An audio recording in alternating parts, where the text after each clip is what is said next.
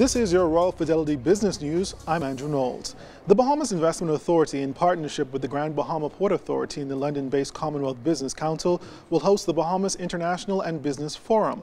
The forum, set for the 20th through the 22nd in Freeport, will highlight the key advantages the Bahamas, and Grand Bahama in particular, will have in capitalizing on the expansion of the Panama Canal, which is due to be completed in 2014. Also, the forum will give government the opportunity to articulate its trade and investment priorities and offer a platform for stakeholders to highlight the unique advantages of the Bahamas as an international shipping, logistics, and business hub.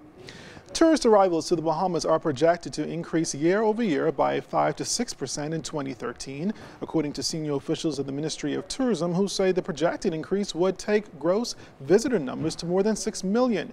And while the numbers for 2012 have not yet been released, officials say arrivals will be up at least 6.3% compared to 2011. And a fixture on the local contractor supply scene is celebrating its 40th anniversary.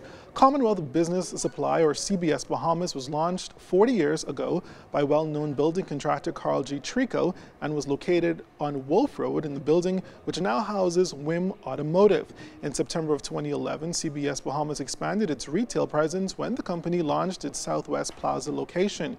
Retail wasn't the main focus of the company, according to General Manager Brent Burrows, who pointed out that the company is responsible for supplying the windows and glass for many major buildings in the country, including the Atlantis Resort, the National Insurance Building, and UBS House, among others. To celebrate their anniversary, the company is giving lucky customers pre-loaded gift cards that can be redeemed for purchase within the store this weekend. Burrows says the gift cards are a part of the company's long-term customer rewards program, as the company looks to utilize new ways of attracting today's customers.